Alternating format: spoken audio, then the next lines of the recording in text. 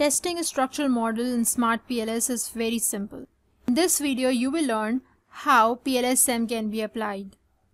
Okay, so this is the model, and for analysis, you have to go to Calculate, and there are multiple options. As in my previous video, I have briefly described that in which situation we have to go to PLS algorithm, and in which situation we go to consistent PLS algorithm. But here we are going to test structural model, so we have to use bootstrapping. But here you can see there are two bootstrapping: consistent PLS bootstrapping and bootstrapping.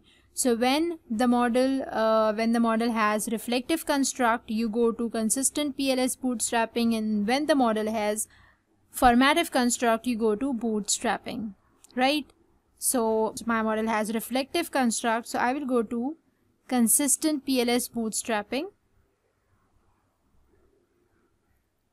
Okay, so let's say the subsample in bootstrapping tab, I am just adding 1000 subsamples